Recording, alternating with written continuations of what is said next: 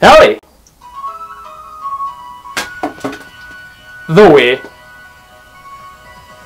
Ah yes, the Nintendo Wii, everyone's favorite cause of tendinitis. For a while there, people just couldn't get enough of this thing, my family included, and it was all thanks to the motion controls. They offered a level of immersion you just couldn't get with a traditional controller, and the concept was really simple for anyone to understand. You don't need to know a specific button combination to throw a ball or swing a bat, you just did it. But nobody can have a discussion about the Wii without bringing up its pack-in title, Wii Sports. Wii Sports is a game that everybody back in 2006 played. Everybody wanted this game. It was the game that people knew the Wii for. Wii Sports was birthed from the idea of Nintendo wanting to reach a new untapped market in the game industry. The casuals. In order to do this, they needed to make a game that was incredibly simple. But they didn't want to alienate their core audience, which preferred more in-depth experiences, so the goal was to get gamers and non-gamers to equally enjoy the game. Wii Sports is a collection of 5 mini-games: tennis, golf, bowling, baseball, and boxing. All of these sports were incredibly simplified for the casual market, but offered enough depth to keep the most seasoned gamers coming back. Wii Sports is actually a game I have a ton of memories with, and the one I recall the most is my first experience with the game. I remember being 6 years old and my parents had woken me up in the middle of the night to show me the Wii my dad managed to get. This was back in 2006 at the dead beginning of the Wii craze, so the fact that he got one is pretty impressive. I wonder how many heads he took that day. Anyways, they gave me a Wiimote and let me have a go at tennis. I remember being pretty astonished by the fact that when I swung my arm, the character on screen would do the same thing and I'd just go, it's like I'm really there. But I doubt you guys came here to listen to me drone on and on about my past with Wii Sports, so why don't I stop talking about Wii Sports and start talking about Wii Sports? Presentation-wise, it looks basic. The game has a modern aesthetic to it that I've always really enjoyed, and the soundtrack that accompanies the main menu is so good, and the game runs at a solid 60 frames per second. But it's clear to me that the game was made to demonstrate the Wii's motion controls and nothing else, so the result is the game's lack of spunk. It has no character, there's no soul here. The graphics are passable, and I know I said the soundtrack is good, but it too is devoid of life. Character animations are very stiff and robotic, and everything about the game just screams launch title. Despite all of this, I still think the presentation is good. Nintendo could have easily went with a Mario theme, in fact that's actually what they were going to do, but instead they went with this because user feedback preferred the Mii's. It's unique. Yeah, incredibly average, but still unique. This style has the potential to be something really charming if it was more fleshed out. But a huge AAA game wasn't Nintendo's goal. They didn't want to make a pretty game, they wanted to make a game. So the basic presentation makes sense, and at the end of the day, it's the gameplay and content that matters. Tennis. The only game where I can simultaneously win and lose at the same time! All you have to do here is swing the Wiimote to swing the racket. That's all the control you have over the Mii, however. They automatically move into position to hit the ball, it's just up to you to swing at the right time. You can affect the ball's trajectory by swinging the Wiimote in different directions, so there's still some depth. Baseball. This one is whack. The game manages to sort of accurately track my movements when batting, but it'll register any quick flick of the Wiimote as a full-blown swing. It all depends on the angle the Wiimote is at and how hard you actually swung. Properly timing when to hit the ball is a bit weird here for me personally. The camera is directly behind the batter at all times, and the ball doesn't have anything like a black outline to really make it pop out, so I often struggle to hit the ball consistently. This game also tells you in the tutorial to hold the Wiimote with both hands, and it's just... no. The Wiimote is way too small for me to comfortably hold it like this, and besides, using one arm is just as effective. Oh yeah, we're talking bowling. One of the most extreme sports. What? Don't believe me? Well, watch this.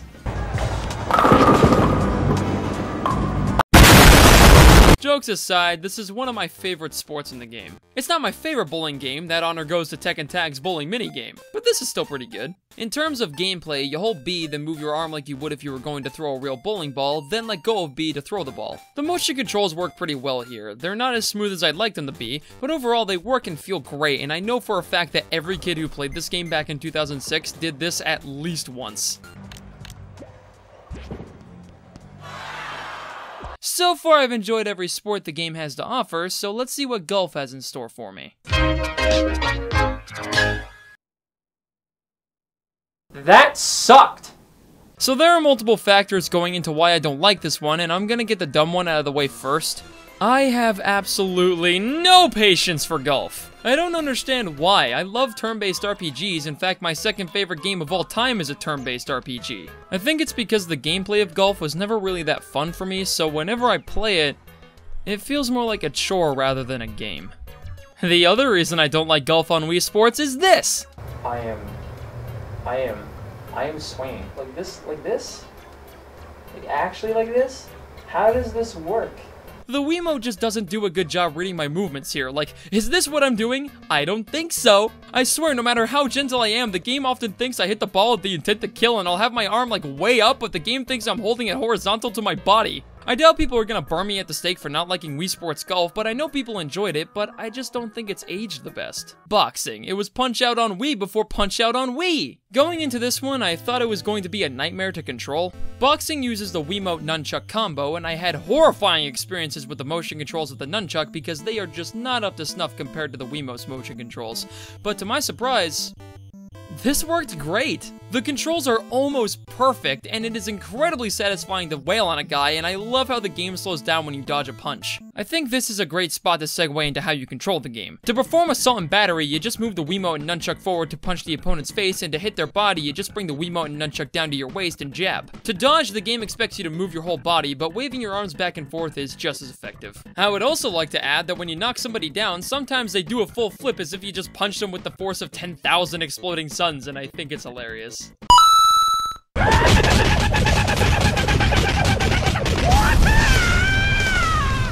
And that's all the sports in the game, and in terms of gameplay, some have definitely aged better than others.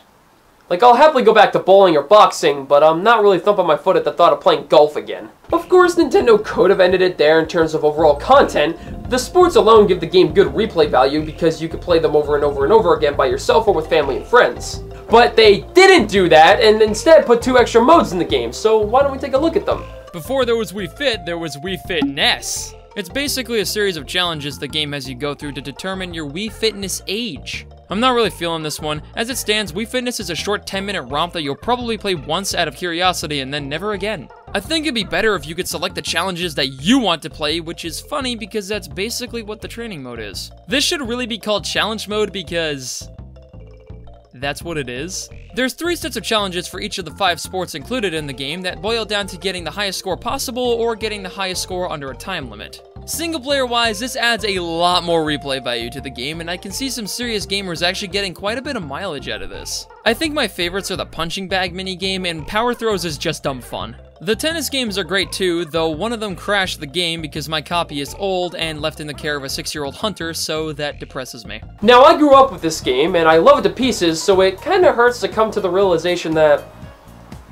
this game hasn't aged all that gracefully. The motion controls aren't the best. They don't really track my arm's movement in real time at all because the Wiimote couldn't do that. Instead, there are only general areas where your arm can be, and it works some of the time.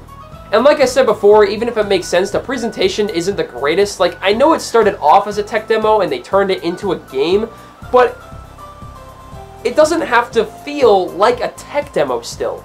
It could have felt like a full-blown game. If the game just had a little more spunk to it, I wouldn't whine nearly as much. Nowadays, I only really consider Wii Sports as nothing more than a novelty. It's not something I go back to play because it's aged gracefully, it's more like reminiscing, like, oh, I remember this, that was really fun. Obviously, a lot of these problems can be easily fixed with a great sequel, but there's just one issue with that. The game was designed to show the power of the Wiimote, and it did its job, so the Wiimote would need a significant upgrade in order to justify a sequel. So the Wii was printing money for Nintendo, and that success can be sort of contributed to Wii Sports. And it's not hard to see why. The casuals were absolutely adoring this game. It was so simple and easy to understand, everybody wanted it. Truth be told, Nintendo was actually making a sequel, but development wasn't exactly moving at breakneck speed. And then this little white brick came into existence. It was called Wii Motion Plus, and it's basically an accessory that lets the Wiimote do what it was advertised to do. It's just a gyroscope in a plastic shell, nothing too crazy, but once Nintendo got their hands on this technology, development for Wii Sports 2 was actually starting to get somewhere. The game was then later shown off at E3 2008 along with the Wii Motion Plus accessory. Then Nintendo promised us that every copy of Wii Sports Resort would come packaged with the Wii Motion Plus accessory. Yeah, I never actually bought the game when it was initially released to the masses, so does that mean I never owned the Wii Motion Plus accessory? Yes, but I can still play the game by using this Wiimote with Wii Motion Plus built into it, so let's give the game a fair shot. This is going to be my first time actually playing through Wii Sports Resort. I played through a few games at my friend's house, but not enough to really have a full-blown opinion on the game. Resort saw release in North America on July 26, 2009, and it sold 33.13 million copies in its lifetime. Starting up the game, we were greeted by a tutorial video on how to attach and detach the Wii Motion Plus accessory. Turn the Wii Motion Plus accessory so that you can see the arrow on the lock switch. Insert the Wii remote controller. After that's out of the way, you have to play through a skydiving minigame, and good God, what a first impression! It's blatantly obvious that Nintendo put much more effort into the presentation compared to the last game. The music, the sound design, the visuals, it's all got a lot more energy to it. Resort just has more charm. This is a video game through and through. I adore the menu theme when you're selecting a sport. When it plays the jingle from the first game, then goes effing nuts afterwards, it's just so good. Character animations for the Miis aren't nearly as stiff as they once were. It's nothing groundbreaking, but still an improvement, and I gotta say, the setting of the game is perfect. Woohoo Island is such a charming little place for all the sports to take place in, and the fact that you can explore it as well and learn little facts about the island just adds to its character. Overall, I'm glad to see the presentation amped up. It feels less like a tech demo and more like an actual game, and yeah, sex is great, but have you ever used Wii Motion Plus before? Before, the motion controls worked fine enough, but now, they are buttery smooth. They're significantly more accurate in this game, making it the overall better experience. Sure, sometimes you have to recalibrate the controller, but I'll happily take this over clunk. Of course, better control often equals better gameplay when it comes down to Nintendo, and not only have the sports been improved, there's more of them to boot. There's a grand total of 12 sports here, with some returning from the previous game along with newcomers. So let's start from the top with Swordplay. One of my friends called this minigame Pimp Cane Simulator back when the Wii was relevant. This one is such a good time, man. Knocking Miis off the platform is so satisfying, and the unlockable modes are just as fun. That wasn't something the original game lacked. You had to unlock all the separate minigames in the training mode. But they weren't front and center. You'd probably pick training mode out of curiosity and be like, oh, there's unlockables. In Resort, the unlockables are shoved right in your face, and I love that about it. Although, in my opinion, they handle the unlockables in a bit of a weird way, but more on that later. We gotta talk about wakeboarding first. I know, I only prioritize the important things. When I went to select this one, I had to do a double take because I thought it said waterboarding. Anyways, this one is fantastic. You hold the Wiimote on side to steer left and right and use the water as a ramp to perform tricks, which is done in a similar way to Mario Kart Wii. However, I think the motion controls feel a lot more responsive compared to Mario Kart Wii. The steering is leagues better, and I have a much easier time performing tricks here. Though I've never really liked shaking the controller while steering. I usually try to find an alternative if there is one. So in Frisbee, you throw a Frisbee. Really? Sometimes a balloon is thrown into the mix, which elevates this game's status from casual to gingivitis. Which is a fancy way to say I'm bad at it. I just don't know the proper timing for letting go of the Frisbee. It always ends up careening off to the right or left for me. Also, is anyone else shocked that Nintendo never bothered to expand the Miis to include pets after this game? They made a dog for the Frisbee game, so I don't see why they couldn't do it. I'm sure people would like it. Back on topic, there's also a Frisbee golf mode, and who knows, maybe I'll actually find enjoyment with this one since it's Frisbee instead of a ball.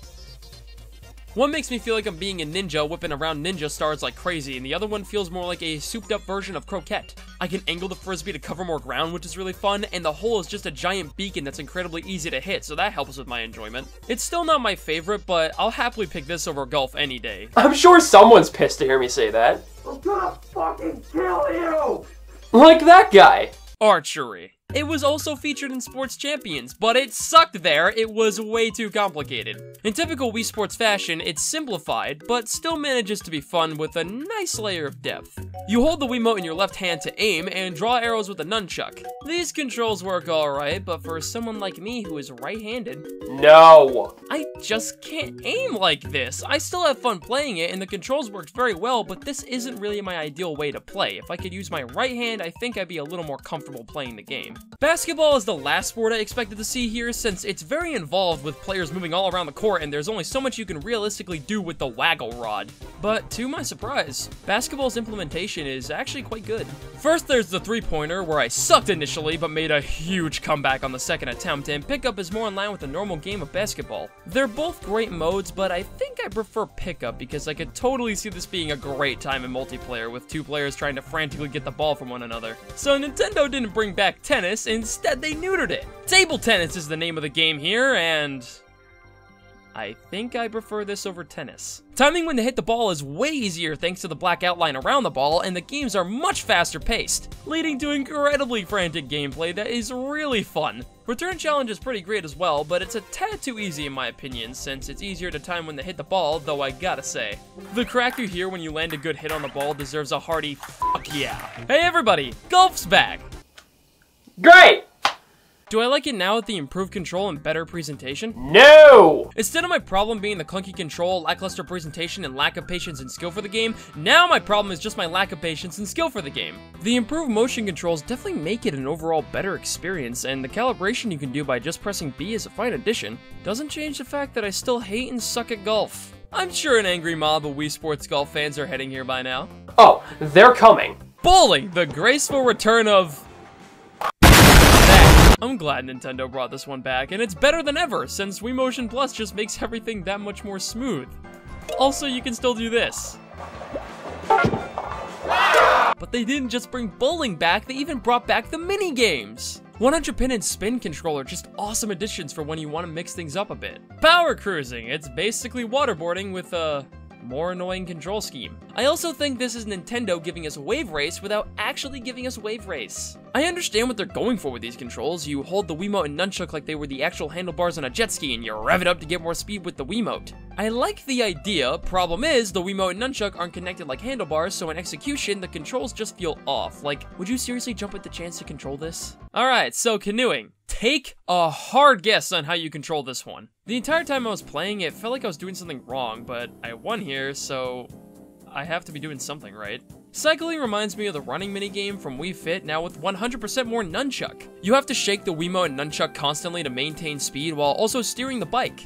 I've said this before, but I don't like shaking and tilting the controller in Wii games. It's just not fun, but here it's infinitely worse because I have to constantly shake the controller to keep my lead on top of steering. Okay, now this one is awesome! First there's skydiving, and it's still pretty great, but now with the added gimmick of getting as many Miis together as possible before a picture is taken. But skydiving is nothing compared to the main attraction here, flyover. You pilot a plane using the gyro control of the Wii Motion Plus, and it is literally perfect.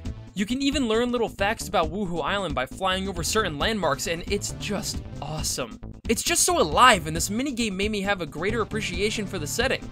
This game is an improvement in almost every way. It's got spunk, it's got charm, it's such a fun little experience. The soundtrack is wonderful and the setting is so inviting. Yeah, you have to recalibrate the gyroscope every now and then, but that's such a minor complaint that it's pretty much irrelevant. The only actual issue I have with this game is how some of the unlockables are handled. Unlocking difficulties when other minigames with selectable difficulties don't have you unlock them all equals a hearty "what?" from my vocal cords. This doesn't really hamper the experience, it's just something that confused me. The existence of this game really just emphasizes how much the original is aged. I still think it's a good game, it's just we have better options these days. But no matter what game I play, golf will always suck. I don't think I've emphasized that enough. What the fuck is this?